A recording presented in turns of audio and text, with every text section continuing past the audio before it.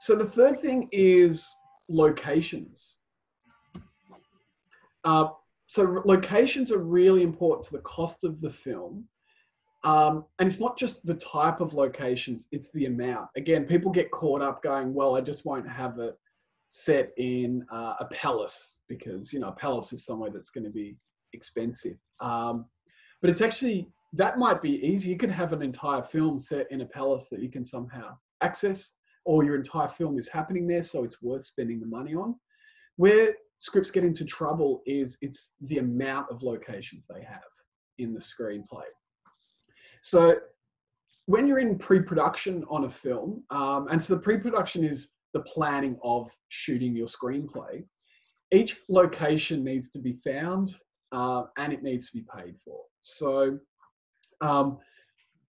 having a lot of locations will really stretch the production's resources, and it's quite deceptive because your screenplay might have 30 locations, which doesn't sound like necessarily a huge amount. I mean, some films have a lot more than that, but that means production's probably going to have to look at 100 locations to get the right 30 that they want.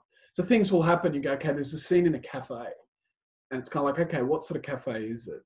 How does it look? We need to look at a few different cafes to find one that's right for the production, right for the look, works logistically, and within the budget. Because you might find one that you love, and then they go, okay, good, well, we want $5,000 for you to use it.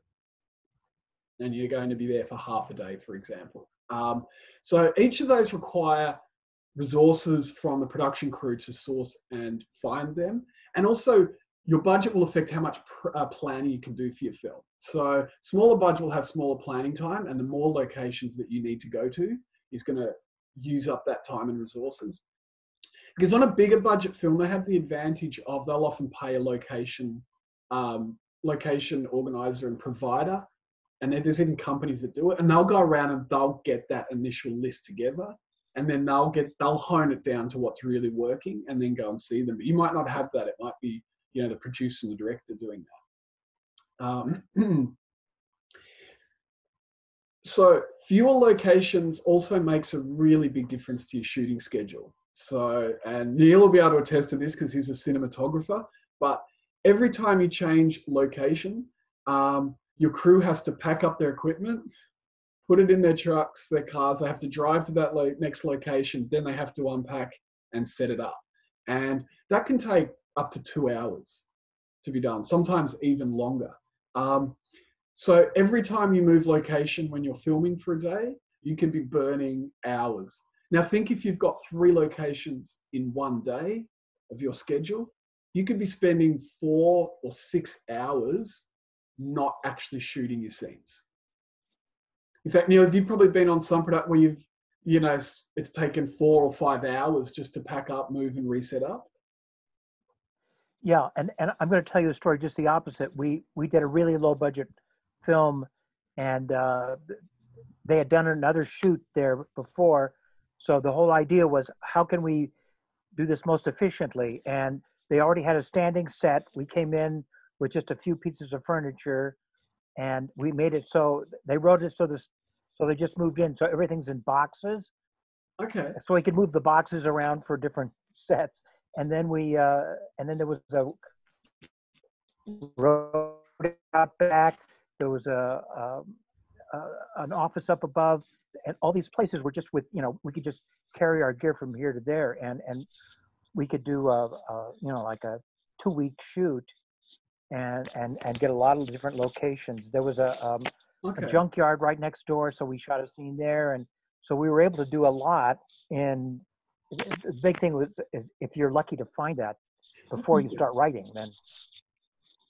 Yeah, well, that's a good example. Sometimes people write a screenplay based on some locations they know they can get. And I mean, if you've got that studio, the great thing is you're getting multiple locations without actually having to move.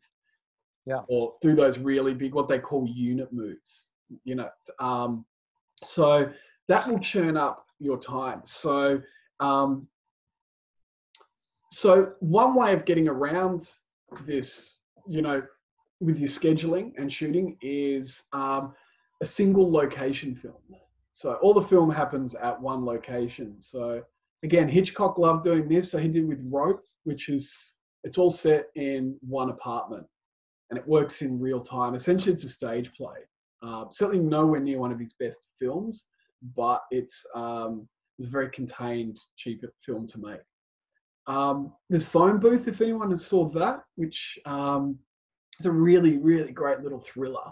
And it's set pretty much all in a phone booth.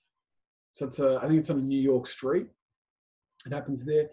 There's Cube, that thriller that came out in, I think it was the early 90s, which is sort of got a thriller sci-fi element. And that's all built on, it's all set. So that would be similar to the example that Neil's talking about. So the idea, even though they've got to build sets and have a sound stage, it's all contained on that one place. So they're always at the same location. Really cool film came out several years ago, a science fiction film called Moon. Everyone saw that. And again, Moon isn't a film that you can make for $50,000 or $100,000, but it's a science fiction. It's all set on a moon base, and that's where all the action happens. Only a couple of characters, you know, a lot of them we're just seeing on screens and videos, but that's a much cheaper film to make than, say, 2001: Space Odyssey. So if you're going to go for a science fiction and moon setting, and it's all in that one contained location, it's a really effective and interesting little film. I suggest you check it out.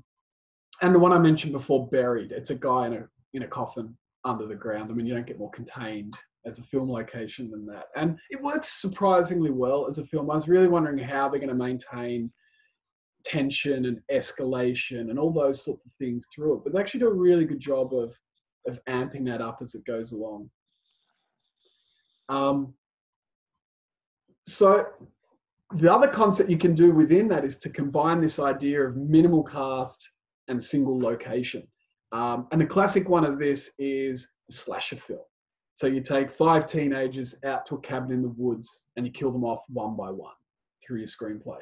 So that's combining all of that. It's like you just need your location and your small cast and you're done. Those ideas are, you know, much, much cheaper to shoot. And when they're done well, are really effective. This doesn't just have to be horror films. The single location, small cast, we see this a lot with the friendship drama. You know, this is a group of friends who go away for the weekend. The Big Chill, which is a great film, and this really popularized this storytelling mode. Now, despite that sort of an all-star cast, they're spending their money on their cast, but it's very contained location-wise. That would be the bigger end of the scale. But since then, there's just been endless films that are made like this, where, say, a group of friends go away for a weekend down to the beach, or they go and stay at a farm, and all of this stuff comes out, and things normally, you know, all these relationships are fractured by the ends, and others come back together. And there's just been, you know, hundreds of thousands of films made on that subject matter. And especially if you go to film festivals, you see that a lot. There's all these films with sort of actors you wouldn't know, you know, so they're not established actors, at a single location for a weekend. And it's, you know, they do really well. Interesting storytelling. And then your focus is just about those conflicts and dramas interacting between them, rather than this broad palette that you're working on with multiple locations. Another non-horror example I was just thinking was The Breakfast Club. It all took place at that high school. Perfect. Yeah, that was actually one of the examples I was just going to say. Breakfast Club's a really good example of that. And also then you kind of go, oh, if you're writing it, it's, oh, gee, that's going to be bland. And one of the little tricks with it, and I look a bit at this in screenplay method, well, one Step-A-Day Screenplay, when we get into the plotting section of the course, and you do what's called French scenes. So you kind of go, we're going to have some stuff happen in the lounge, and then we're going to have some stuff in the kitchen, and then there's going to be the characters that go off to their bedrooms, you know, the couples that go off in their bedrooms and they bitch about the other couples, and some stuff in the backyard. So you're finding your variation and contrast within that location. And 12 Angry Men does that really well. If you have a look, and they just go off, you know, they set up, there's the water fountain where they're getting a, you know, drink, and then they've got the window area, and then when they're putting their jackets, and they'll break up these little moments like that. And Breakfast Club's the same.